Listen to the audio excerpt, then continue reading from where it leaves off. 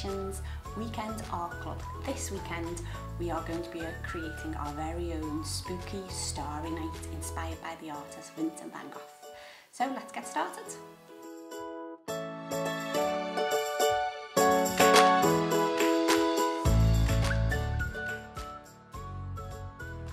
Okay, so today our aim is to create a spooky starry night scene inspired by the artist Vincent Van Gogh. And here's some examples of what you can create today. So Vincent Van Gogh was a Dutch artist who loved to paint portraits and the landscape around him. He's really famous for using bright colours and bold brushstrokes in his work. He would often go out into the landscape in south of France and he would try and capture the movement that was happening on the landscape. So when the wind was blowing through the trees or the clouds, he would try and capture that on his work. That is often why you could see lots of brushstrokes in his work, because he was working really quickly. And here is one of his example of one of his most famous works, Starry Night. You can see in the close-up here how thick his brushstrokes are, and we're going to use that idea today in our very own Spooky Starry Night. So for this you can either use pencil and colour pencil, or if you have access to paint you can use paint. And today I'm going to show you how to use paint and oil pastels to create your very own scene. So let's have a go. Okay, so as I said, to create our scene you can use colour pencils, you can use paint, and today I'm going to show you how to use paint and oil pastels for a magic trick. Okay, so here's an example of our scene. On the PowerPoint attached there is also examples of haunted house that you can have a little look at for inspiration. So first of all we're going to start off with creating our drawn scene. So you're going to start off with your landscape. So to do that I'm just going to create a very light hilly landscape, okay, that runs right across your page. And then we're going to create our crescent moon in the style of Van Gogh. So Van Gogh was very famous for his crescent moon, and to do that you can start off with a big capital C in the corner of your page, big capital C. And then you can go in, making a little point, and create another C to create your crescent moon. Okay? So our spooky haunted house, I'm going to show you a simple haunted house, but as I say, you can look at the PowerPoint to create your own. So first of all, I'm going to start off with 2 diagonal lines on the top of my hill and turn that into a square on top. Okay. Then I'm going to create a little hat on top of that square to create the roof. So a horizontal line and 2 diagonal lines to come at the top, at the side, to give it a little hat. Then I'm going to create the top floor of my haunted house.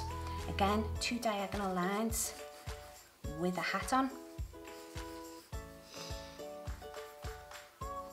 to create the top floor. And I think we'll have a rickety loft on the top. So again, square and diagonal lines for the hat. Okay, you might want to add some windows in there, so to do that I'm just going to draw 4 little squares next to each other, leaving a little gap in between. And the same on top, so 1 square, 2 squares, 3 and 4. Okay, now Van Gogh's stars he created in his Starry Night were not your typical stars, they started off as circles. So you can create some circles, and I'll show you how to add that glow with our oil pastels in a moment. Okay, so once you've finished your haunted house scene and you've added some detail into the house, we're going to start to add some colour on, like Van Gogh. So to do that I'm using oil pastels. Oil pastels are a bit like wax crayons, but they're a lot softer. So you get a really nice colour You don't have to press too hard. And what I'm going to do to work like Van Gogh, I'm going to add colour into my crescent moon. So I'm trying to cover all the white areas.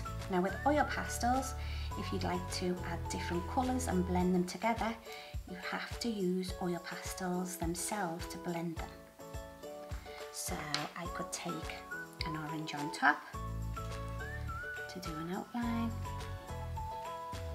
and then blend it together with the yellow.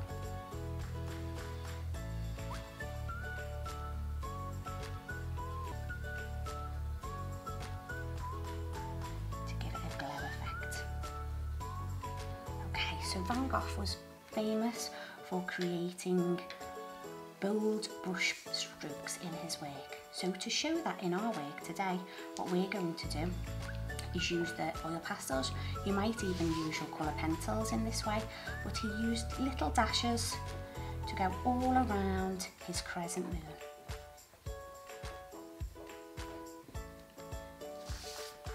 And again, you might want to overlap different colours on there.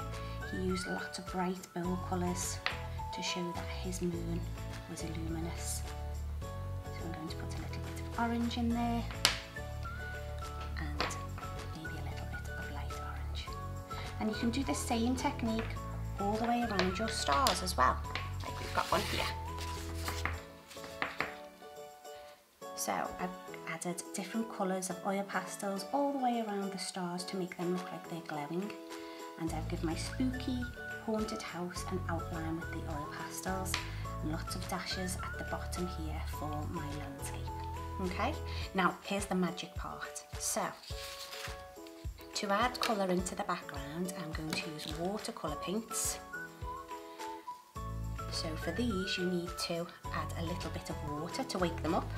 And if you count up to 10, you should have enough paint to water on your brush. So 1, 2, 3, 4, 5, 6, 7, 8, 9, 10. And you can see here you've got a few little bubbles. That means you've got enough paint to water. Now here's the magic part. Because the oil pastels do not like the water in the water paint, when I add colour over the top, they will come through.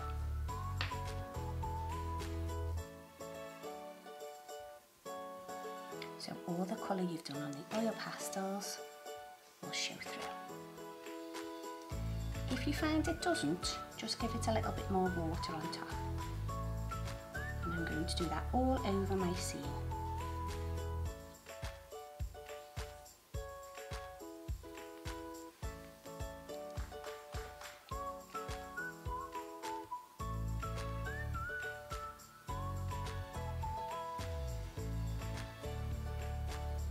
Okay, and then I'm going to take it into my haunted house as well.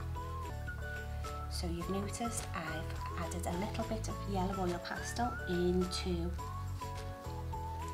the windows of my haunted house. And the same effect again, if I run over it with watercolours, the yellow will still show through.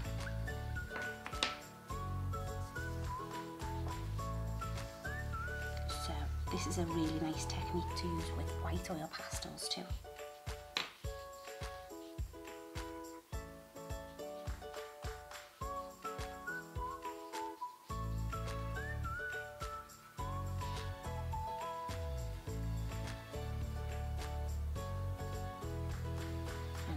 Part I'm going to use is for my landscape. I think I put a little bit of green in there. So again, count up to 10 to make sure I've got enough paint on my brush and enough water. 6, 7, 8, 9 and 10. And when I run it over the oil pastels, they'll still show through.